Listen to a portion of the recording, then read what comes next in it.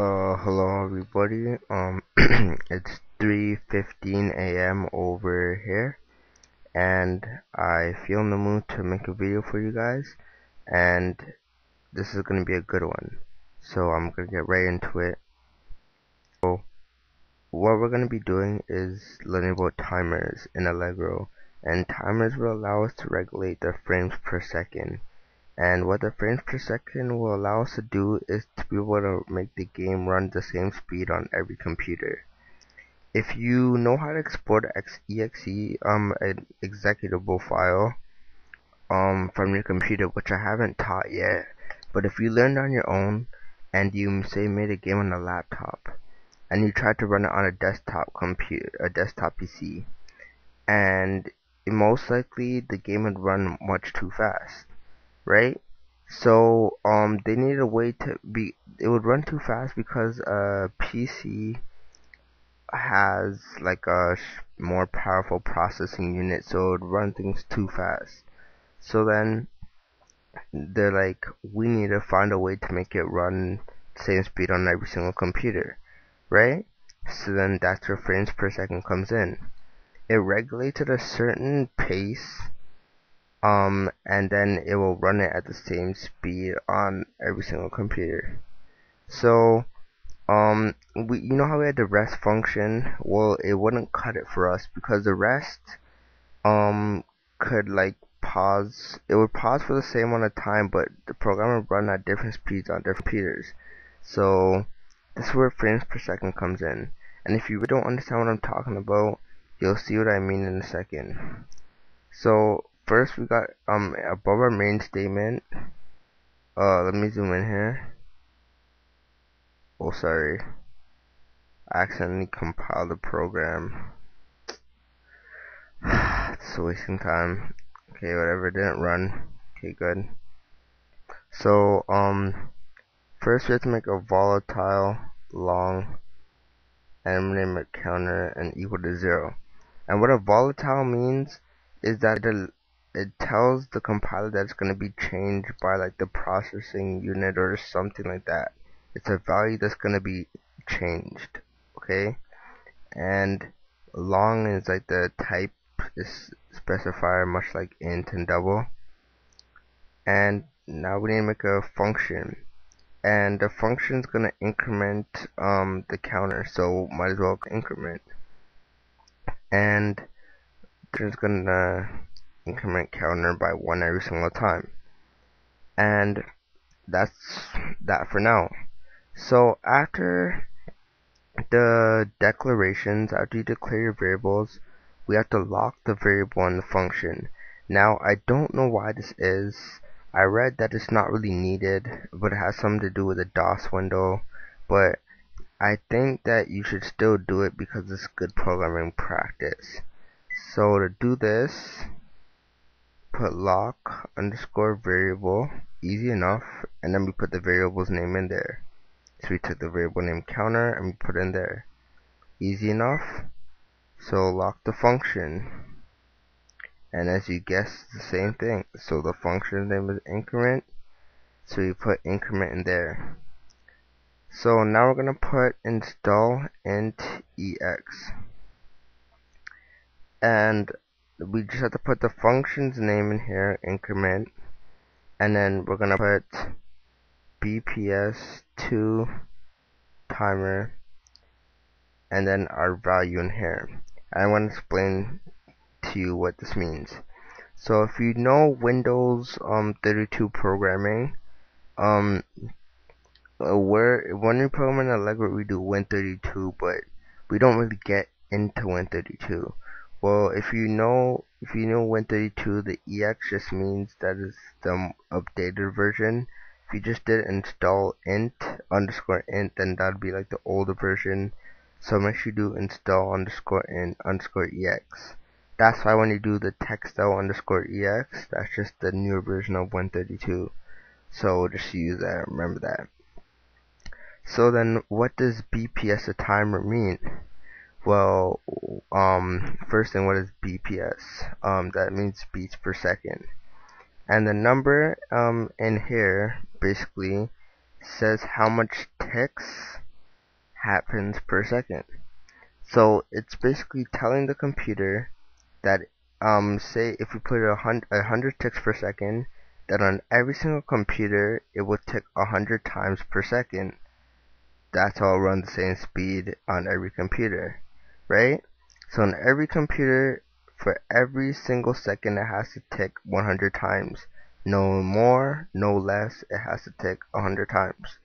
So then that's why even if the computer is too fast, right, it will slow down to go 100 times per second, which is why we need to use timers. Before, when we just use the rest function, it would go as fast as it could. Then when it reached the rest, it would rest for however you said. Then it would go as fast as you could, right? So depending on the computer, it would go faster or slower. With this, it has to go a certain amount of times. So then, now that we got that set, we have to implement it into our program. And if you didn't understand what I said before, you might understand it later on in the video. Keep watching. So remember how we always put our while and our not done statement in order for our game loop? Well, inside that game loop we have to add another while loop. So while and our variable name counter is greater than 0. And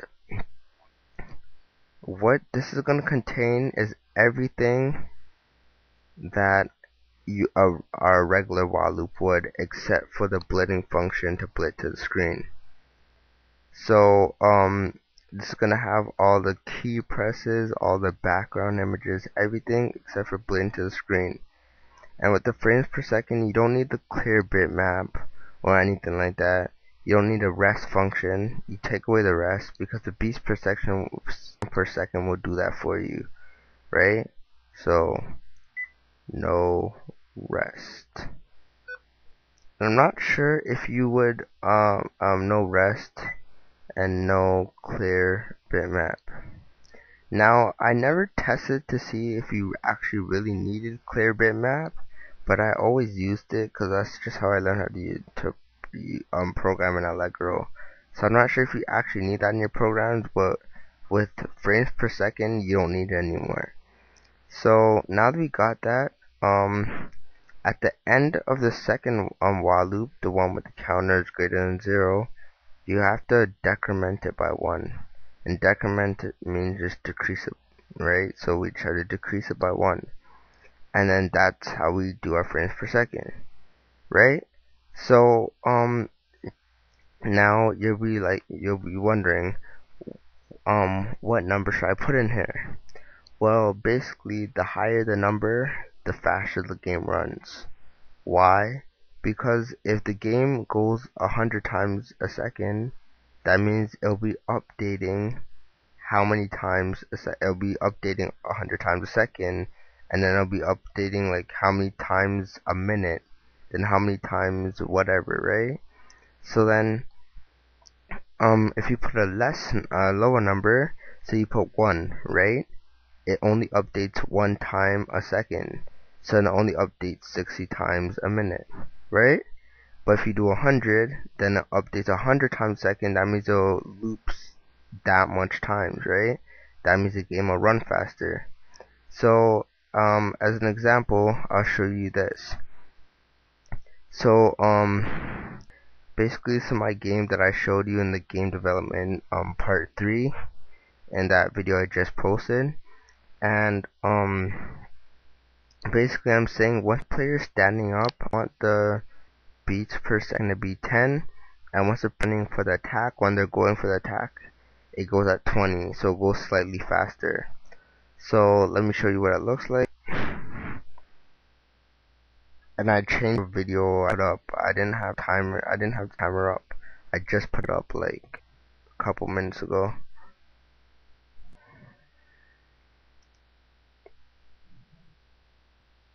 So as you can see, it's walking at a moderate, the person's walking at a moderate pace. When you click attack, it goes fast, then it goes back to the regular pace.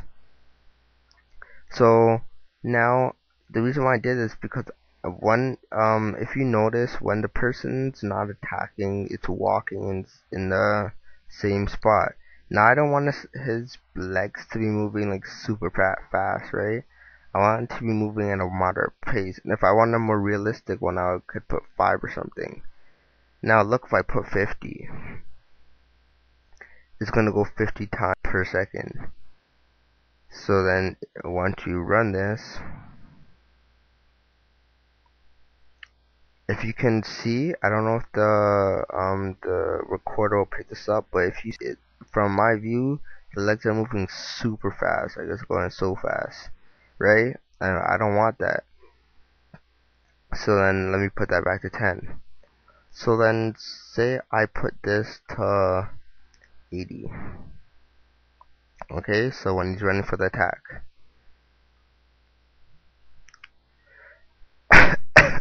Sorry.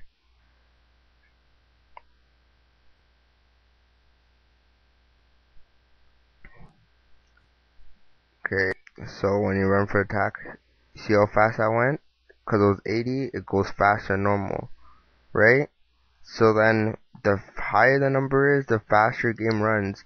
Now, if you're not doing like a battle system like this, like you're doing like a regular game, right? And you do whatever, and you're doing walking or you're doing like a regular game, it's better to have a higher beats per second, because the faster it is, the more fluent your game is, right? But once you're doing something like this, you probably don't want it to be too high, right? So that's it. I might be doing more a longer video on this just to explain it more in the next video. So thanks for watching, and I hope you look forward to my next video, and bye.